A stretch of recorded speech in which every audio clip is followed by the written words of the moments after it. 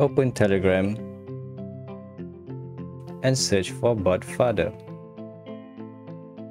Select the one with verified icon, as the rest may not work for you. Once all set, click on Start and you'll see a number of commands.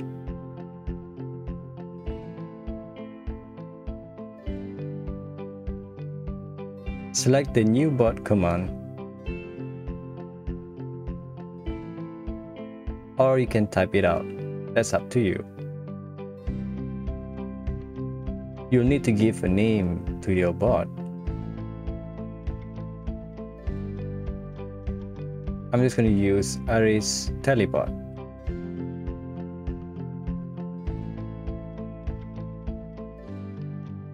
Next will be the username, and it must end with the word bot.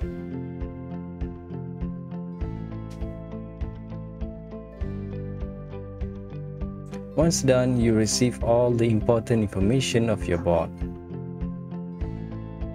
Here you would want to take note on your API code since we will be using it later.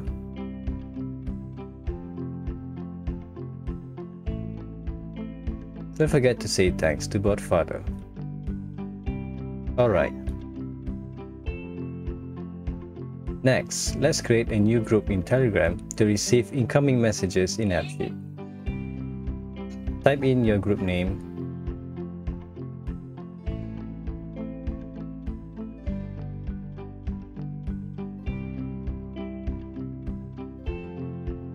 next we need to add raw data bot into the group, because the raw data bot will provide us the chat ID for this group.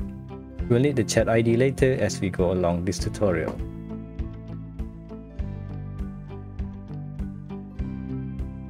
Always look for the one with raw data bot. And once confirmed, let's add the raw data bot into the group. After adding it, it will immediately generate some info for you.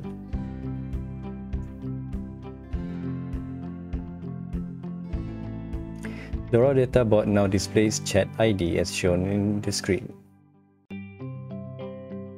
Now let's add our bot into the group as well.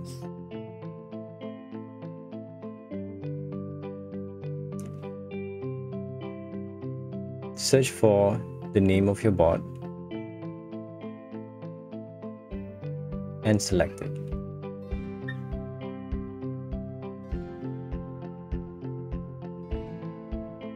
Now in Appsheet, all we need to do now is create a bot that triggers back to the Telegram. Go to Automation and create a new bot.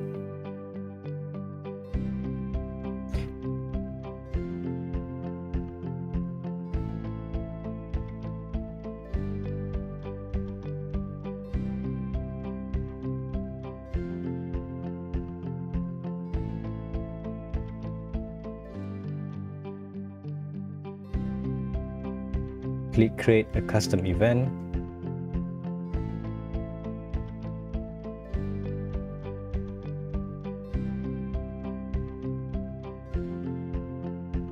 And in Data Change,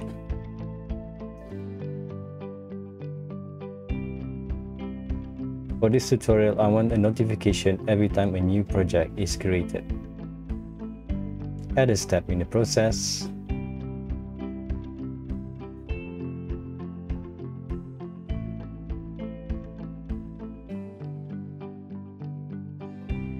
You can give it any name that you like and create a custom step. Select the step, select Call a Webhook,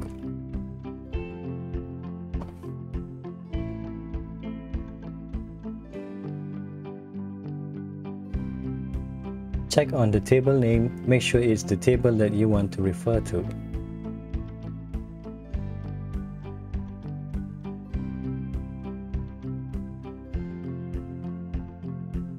For URL, use the following format. I have provided this in a link description down below, and replace it with your bot father API.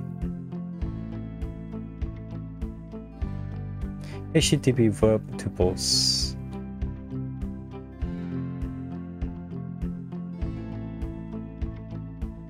Now, as for the body, I have provided the expression that you can use in a link description down below.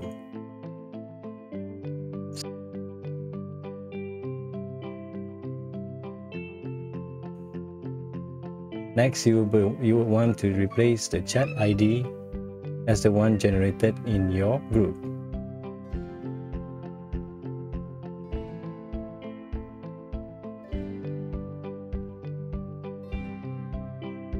Now I'm just going to add one column from the data table called tasks to display the name of the task.